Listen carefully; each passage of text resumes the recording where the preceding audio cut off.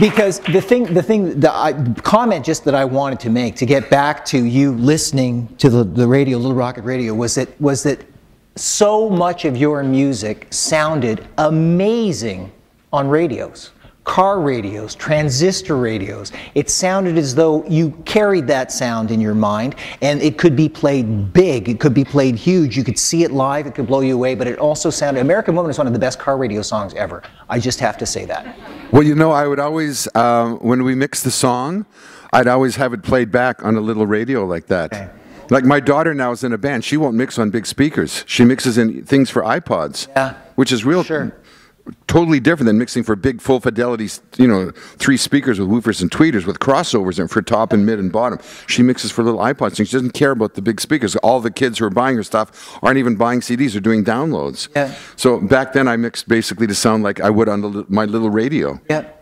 So I guess that I would like to ask then, you know, I mean, you have kids, they're in the music business, they have chops, they've had hits, and I would like to know sort of, has it changed as much as people might think it has, or is it basically just the same thing? It's about a love of music, it's about chords, it's about reaching people. The dream is the same. Everybody who has a dream and feels they have a talent and that's what they must do should do it. And whether it's to be a nurse or a doctor or a musician or an athlete or whatever, that's your dream and you've got a blessing to do that. You're good shooting hoops or shooting hockey pucks or caring for people. Do that and do it the best you can, because we all need each other. I did a couple of radio shows on jobs, take this job and shove it.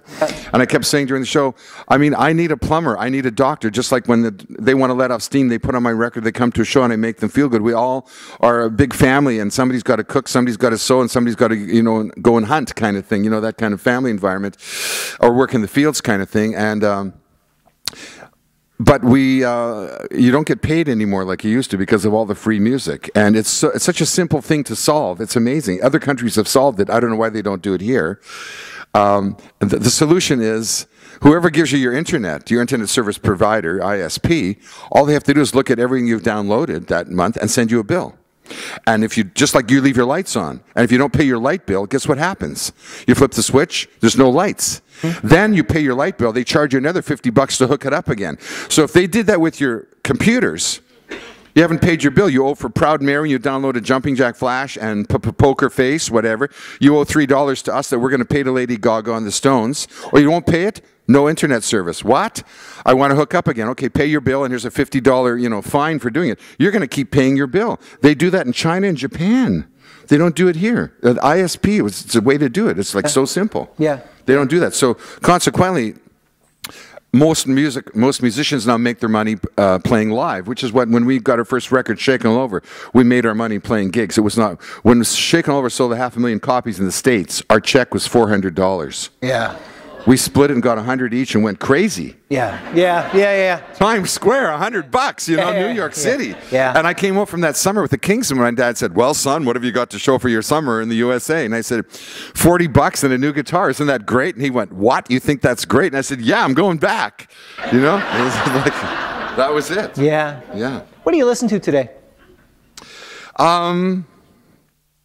Because of my radio show, Vinyl Tap, and all the nice people like these people here who send in ideas for shows, and I was very lucky to stumble upon having a show with a theme every week. It makes me go and find songs that fit in the theme, like girls' names or truck driving songs. I just did 4 last Sunday. Hot and Cold, Stuttering, because You Ain't Seen Nothing Yet was voted the best stuttering song of all time by the American Stuttering Association.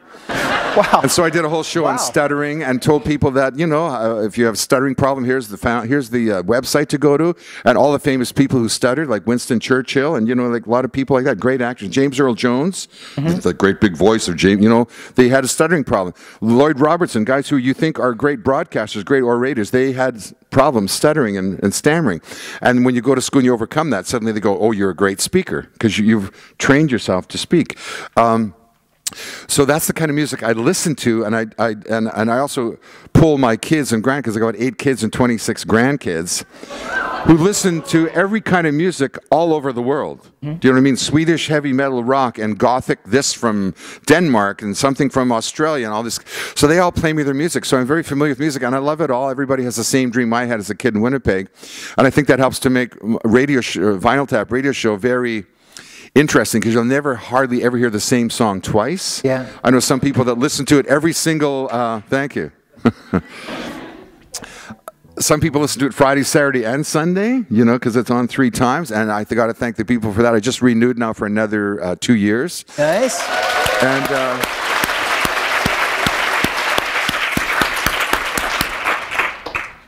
I was told I could do it forever. Right. And I probably think I can. Yeah. I'll be the rock and roll Peter Zowski.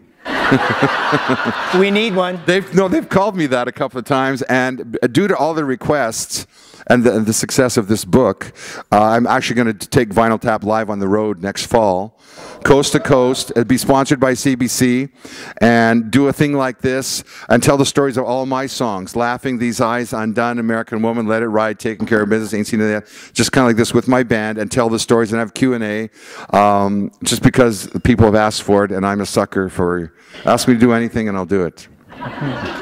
That's what entertainers are. I think we have.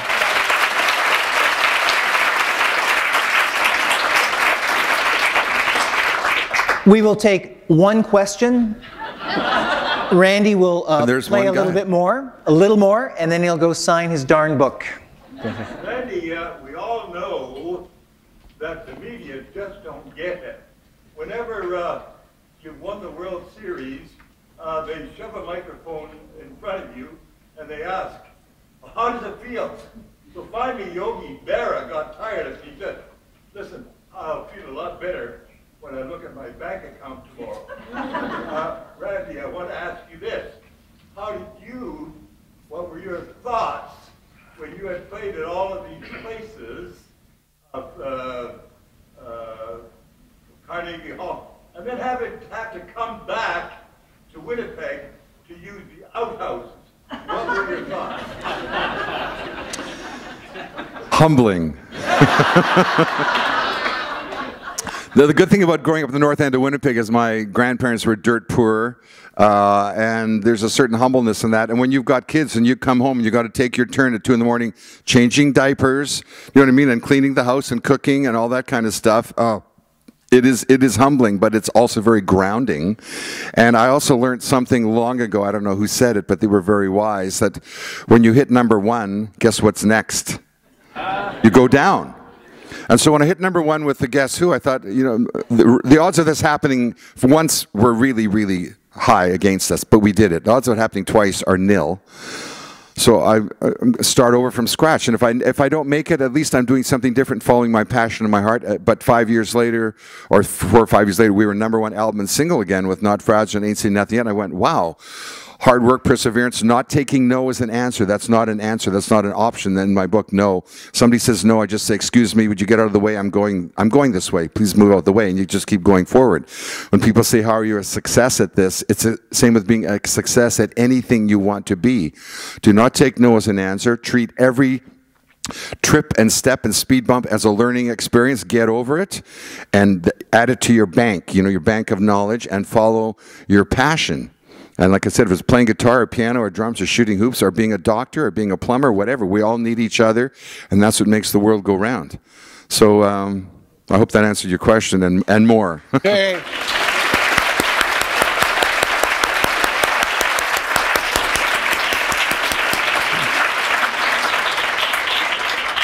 Mr. Bachman, would you please play us out? Sure, with what? Up to you. Okay. This really happened to me. Somebody came up to me, and I've closed the last 4 or 5 shows with this, in the middle of the screaming encore.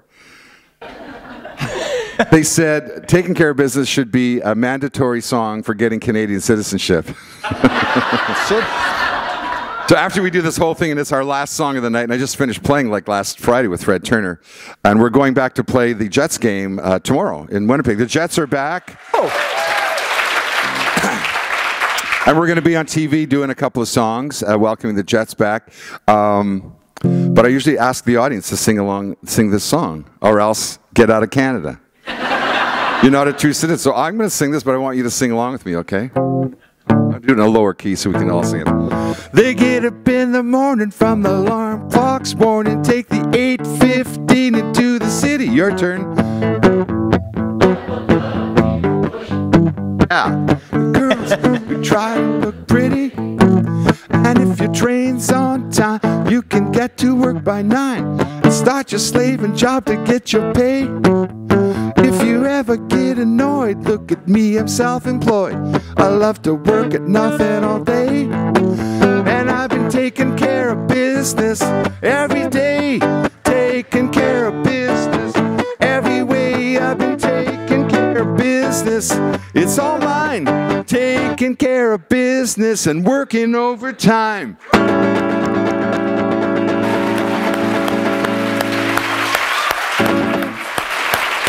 Thank you. Thank you.